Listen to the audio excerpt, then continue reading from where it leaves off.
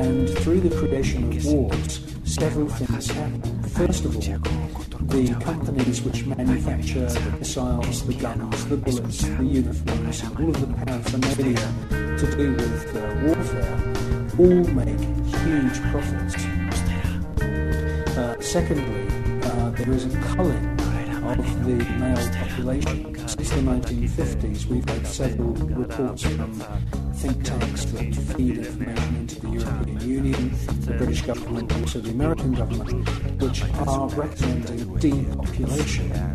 And there is several plans which we believe have been put in motion right now. And obviously war is one way of depopulating the planet.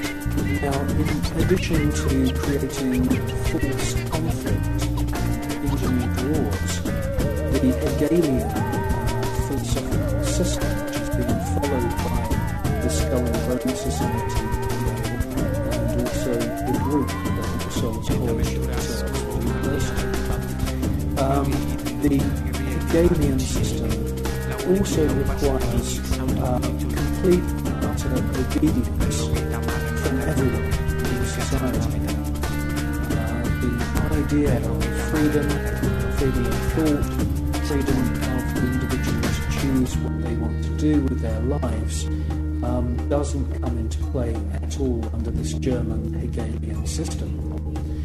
In actual fact, Hegel says that the individual should be 100% obedient to the state, and the state should take on the image of God.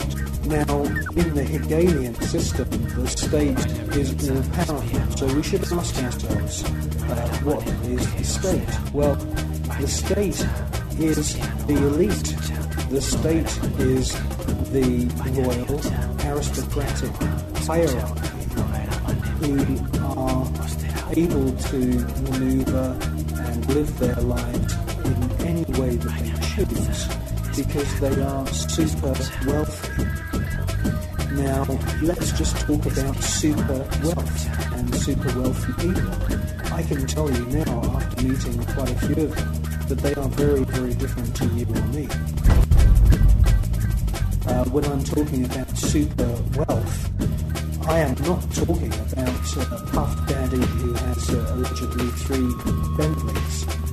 I'm talking about super wealth, family wealth, which was in millions back in the 19th century. Now, when we look at this hierarchy of aristocrats and royal families around the world, we can see that they are the state.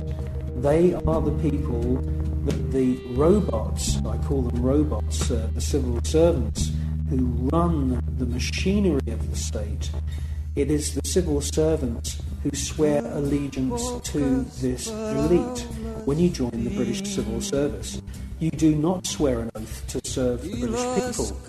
You swear an oath to serve the monarch. It's the same when you become a spy. When you join MI5 or MI6 or any of the other DI or MI agencies, and there's many of them run by the British government, you are swearing allegiance to serve the reigning monarch, not the British people. While the American people sing the Star-Spangled Banner, the author has found that the Order of the Skull and Bones encourages its members to intermarry, thus keeping their spectacular wealth all in the family.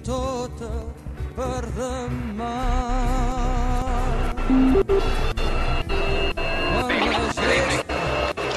Today, our fellow citizens, our way of life, our very freedom came under attack. America was targeted for attack because I've directed the full resources of our intelligence and law enforcement communities to find those who want peace and security in the world and to bring them to justice. We will make no distinction between the terrorists who committed these acts and the victims of the American economy. And on behalf of the American power greater than any of us, I thank the many world leaders who have called to offer their financial institutions and assistance. With your television set, do not attempt to adjust the picture. segons quanta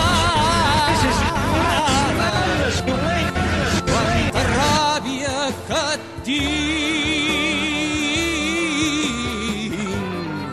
i no vull pas oblidar-la. Quanta misèria que tinc